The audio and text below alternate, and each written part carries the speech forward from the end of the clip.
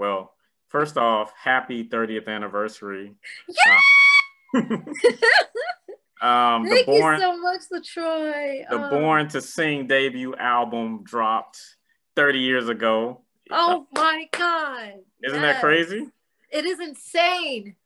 It's insane. I cannot believe 30 years have gone by. Like, this is I just, wow. I mean, even though I'm not ashamed to say I was like 9 years old at the time. Okay, LaTroy, so you're making somebody feel real super old right now.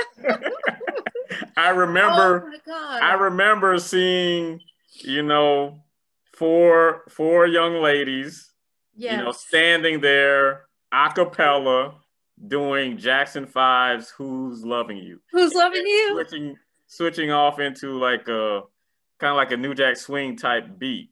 Yeah, exactly. That was so crazy because when we recorded both of those, the New Jack Swing part, like you said, and the acapella part, they were two separate pieces. Mm-hmm.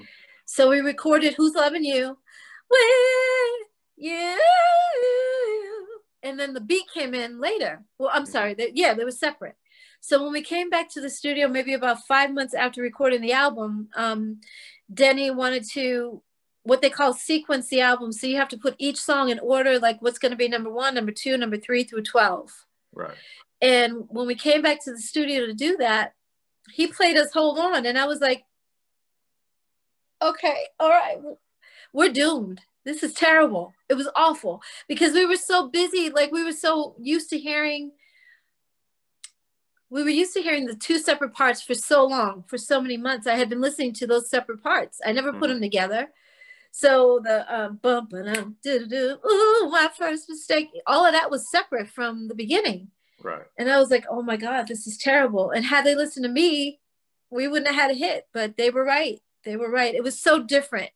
You know what I mean? There were no other girl groups, no other groups, period, that were out doing that sound. So I was really I'm still proud of us to this day. That's like, Boom and System came from that, LL Cool J. Right. You know what I mean? And that's a proper introduction because the first look is showing you all are true vocalists. And then, wow.